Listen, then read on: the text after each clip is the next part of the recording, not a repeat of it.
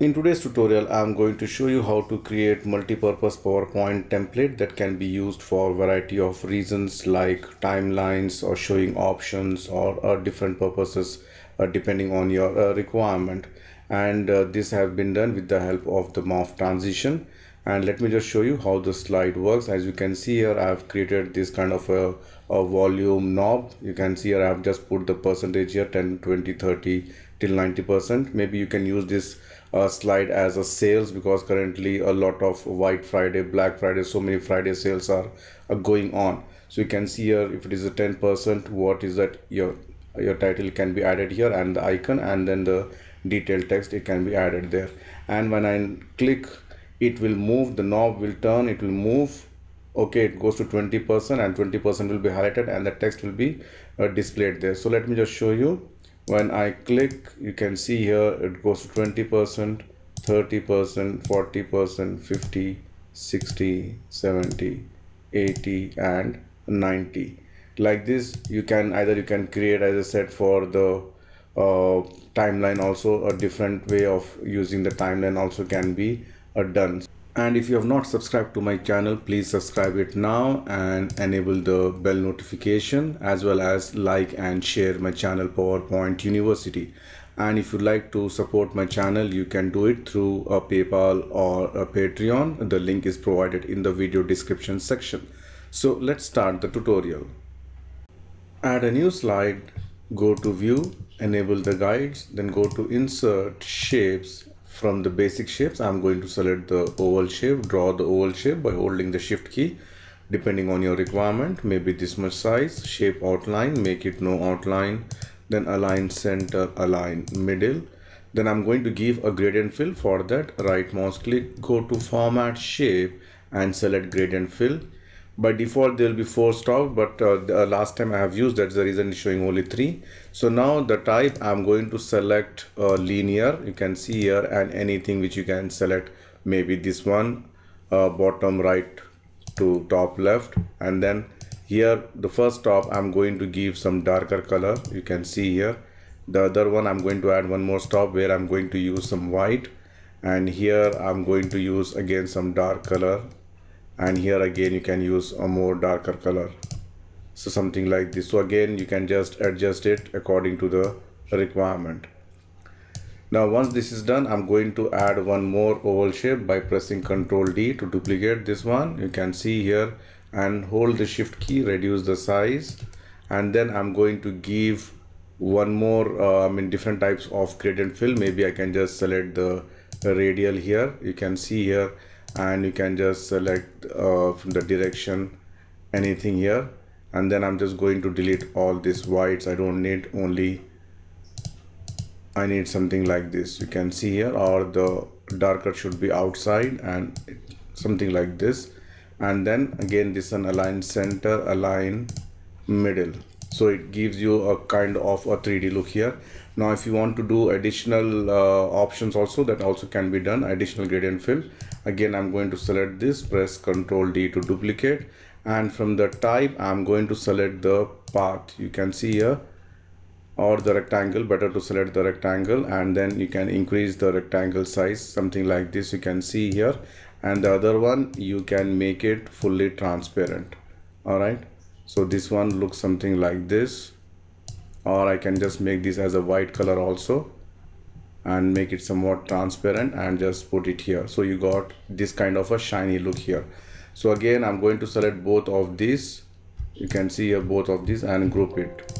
Let me just select again, you can see here, not the outside, only inside, and group it, so it becomes one object. And then you can add some shadow effect. For that, go to insert shapes. From the lines, I'm going to select the freeform shape, you can see here, I'm just going to click it here, one here, one here, and then I'm just going to attach this shape outline, make it no outline. And again gradient fill, I'm going to use a linear, you can see here, and this side I'm going to give a black color, and make sure the black color is on the top. And here I can give a white color or any color which is at the background, and increase the transparency. All right, and then just send this to back. So you can see here a shadow effect has been created.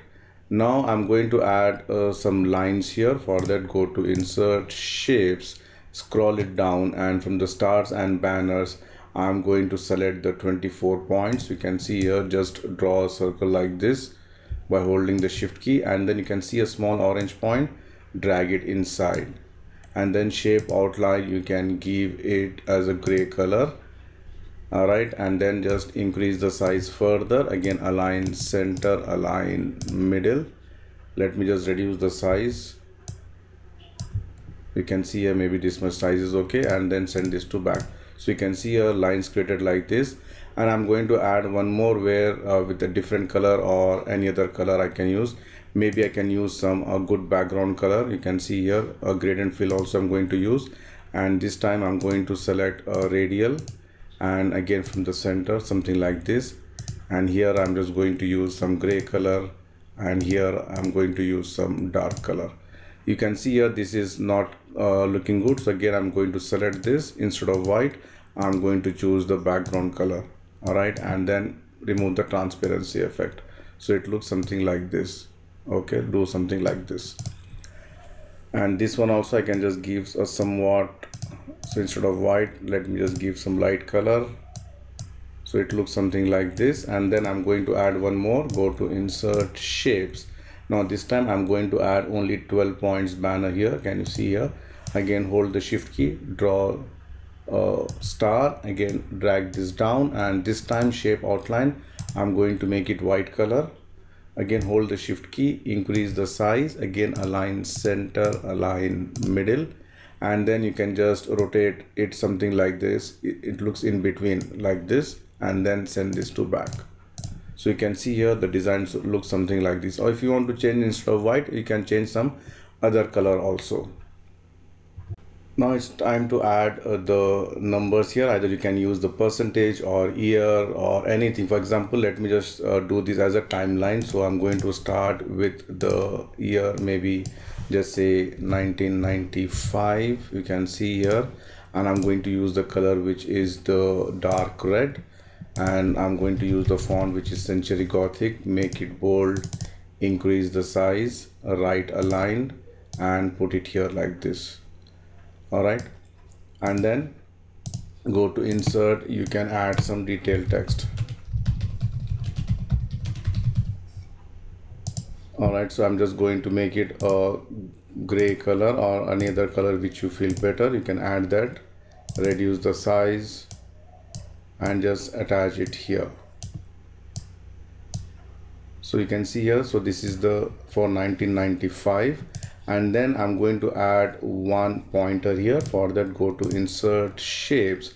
From the basic shapes, I'm selecting this triangle, draw a small triangle. You can see here maybe this much size. Shape outline, make it no outline, and shape fill, make it dark color, and then bring it here and just rotate it with the help of this arrow. You can see here, and put it here, and this one I'm going to select and bring this to front, so it looks something like this. You can see here, and here you can add your title if you want. So let it be like this. Let me just remove the guides so we can do it design properly. So this is my first slide. Now what I'm going to do is I'm going to duplicate this, and before doing that one, if you are using the latest version of PowerPoint, you can simply go and click the icons to download it, but I'm not going to do that one. So let me just duplicate this slide now. You can see I have duplicated, and then I can go to the transition, click on the morph. You can see here the morph, and then you can reduce the size, the duration to maybe 1 second, and then I'm just selecting this and bringing it top here like this. You can see here something like this, and then this one also I'm just going to move it here, rotate it properly, and this also I can just rotate it something like this, some kind of a. So if I play, you see here when I click, it comes like this. You can see here it is rotating. So likewise, so this is 1995, maybe this is 2000 now. So again press Ctrl D to duplicate this one. Again I'm moving it on the top, can see here. So this will be 2005 could be, and again select this, move it. You can see here something like this. You can do it. Make sure that it is properly aligned, otherwise it won't look good. So if you want, you can increase the size also, and then you can just put it in the right position here. So like this you can do it. And this one I'm just rotating again. You can see here. So again, let me just show you. When I click, so this is 2000 and again 2005. So like this you can just again duplicate this, and then you can just move one by one like this. Again, this I can make it right aligned. You can see here, and then I can make this as maybe 2009, and again move this, again rotate it, and this also I'll just rotate it a little bit like this, so that it gives a realistic rotating effect.